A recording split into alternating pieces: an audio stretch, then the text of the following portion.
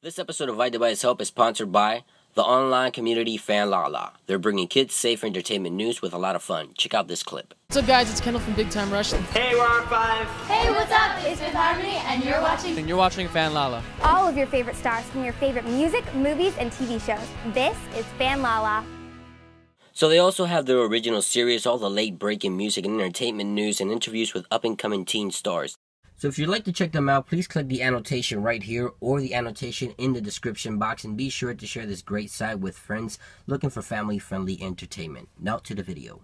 What's up, guys? Today in this video, unfortunately, I'm going to be showing you how to delete iCloud account without a password. Yes, one more time in iOS 7.1. Which is the latest release version by Apple. There it is, running on my iPhone 4. Now this does work on the 4 and 4S. Now the purpose of this video is to educate you guys and to help you understand how important it is to have a passcode lock on your device. If you do not have a passcode lock on your device, I really recommend you go ahead and turn it on if you're running iOS 7.1.1.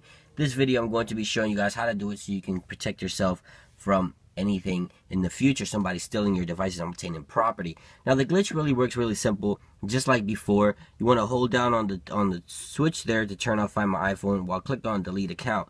Now it's not going to delete it. I'm just going to swipe to the left here until the toggle actually switches over to the left. Now sometimes it can have some delays there in between. You just want to keep swiping over to the left until you get that toggle to switch over completely off.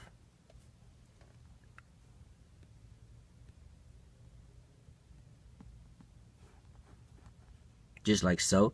Then you want to go into the iCloud account, delete the iCloud name, and then you want to power off the device. Now someone can steal your device and do this in a matter of 10 minutes. Now you want to power back up the device.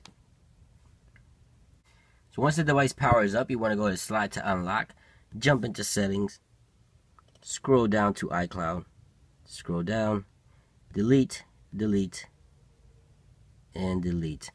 As simple as that, and it works on the iPhone 4 and 4S. And now Apple supposedly patched this with this new release version of iOS. And again, I was making this video just to make you guys aware. Please have a passcode on your device. Something like this could be done on your device really easily within 10 minutes or less. So there you guys have it. Please share this video around. Hopefully we can get Apple to fix this right away again. And unfortunately, I don't like making these videos, but I feel like I also have to educate you guys and let you guys know of some of the flaws within Apple's operating system. And that is, there it is, iOS 7.1.1. So if you found this video educational, please thumbs up. I really do appreciate when you thumbs up my videos. Don't forget to follow me on Facebook, Twitter, and Google+. All the links will be down below. And don't forget to share this video, of course. And I will catch you guys on the next one. Peace.